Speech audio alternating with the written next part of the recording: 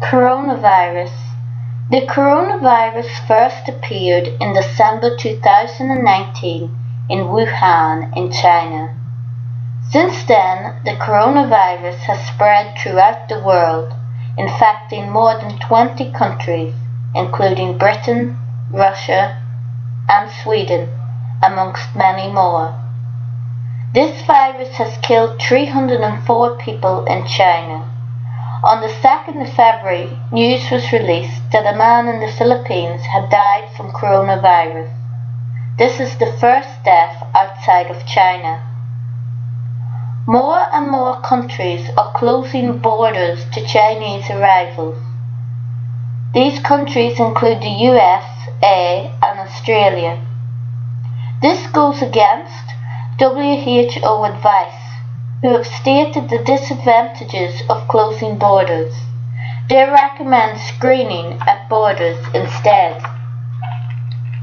So what exactly is the coronavirus? It is an enveloped RNA virus, characterized by its club-like spikes on its surface.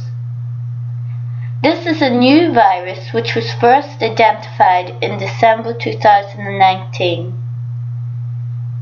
It was discovered when viral metagenomics was carried out on 3 broncholavage specimens from Chinese adults with severe pneumonia.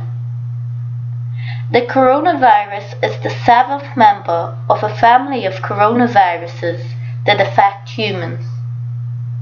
4 of these viruses, 22.9E, OC43, NL63, and HKUL, cause common cold symptoms.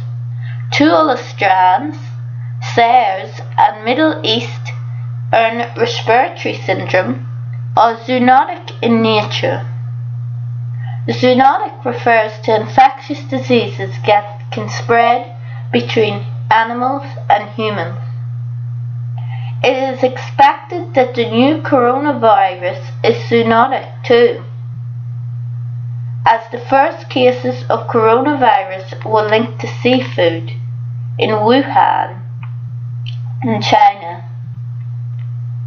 How does coronavirus affect the body? Well, according to a Lancet study, the most common symptom is fever, experienced in 98% of cases, followed by cough and fatigue. Less common symptoms are diarrhea, headache, and sputum production.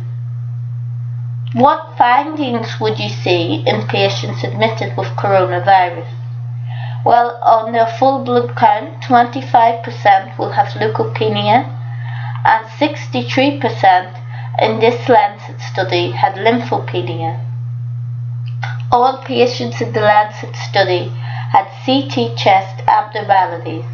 Particularly common was bilateral ground glass opacity. So how can coronavirus be prevented? It is suspected that the incubation period is 14 days. This is the time between catching the infection and developing symptoms. It is an airborne infection. That means it is carried within the air during normal breathing and talking with an infected person. Scientists say that each infected person passes on an infection between 2 to 3 people. This is known as the virus basic reproduction number. To prevent the spread of the infection, those with the infection should be cared for in airborne infection isolation rooms. Correct infection control principles should be adhered to, including hand washing, gloves, aprons, and face masks to prevent transmission. We are not sure at what stage a patient with coronavirus becomes infectious to other people. Ebola, for example, will only spread from person to person when symptoms are present. Flu, however, can spread before symptoms occur. So what is the treatment of coronavirus? Treatment at the moment is supportive. No antivirals have been proven to be effective. Corticosteroids should be avoided unless indicated for other reasons, as they run the risk of prolonging viral replication. The main treatment is preventing spread and supportive management of complications that may arise. This concludes my video. Thank you for listening.